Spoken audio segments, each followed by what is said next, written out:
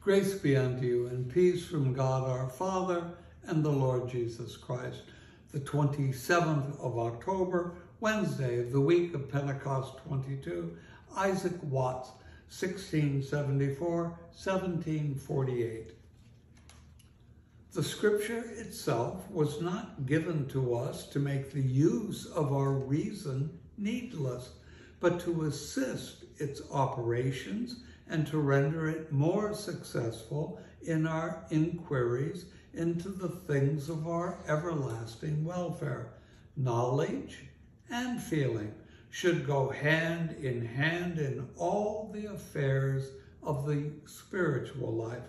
The more we know of God and the things of the higher world, the stronger spring we shall have for our holy emotions, and the more secure our guard against any excesses and irregularities in the exercise of them. As it is the business of a preacher to assist the devout emotions, so it is also part of his job to guard his hearers against the abuse of them. We have granted and maintained that it is the business of every sacred orator to raise the affections of men toward the things of God. Let him therefore manage his divine arguments in such a manner as to awaken the fears, hopes, desires, penitent sorrows, and pious joys of the whole assembly in a sublime degree, but in order to secure them from excesses and irregularities of every kind, let him lay the foundations of their faith in clear idea of divine things and in a just and proper explication of the Holy Scriptures.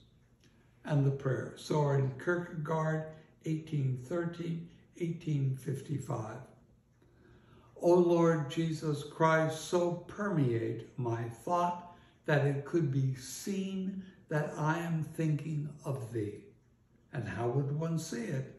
Would it be in my glance toward the heavens? That might also be seen that I was looking at stars, or at visions, or at chimeras. No, if thine example gave me such a conviction that though scorned and mocked, I proclaimed thy doctrine, then one would see in me, not in my glance, but in my daily life, that I was thinking of thee. And you, celestial powers, you who undergird the good, you heavenly hosts, help me raise my voice, so that if possible, it may be heard throughout the whole world.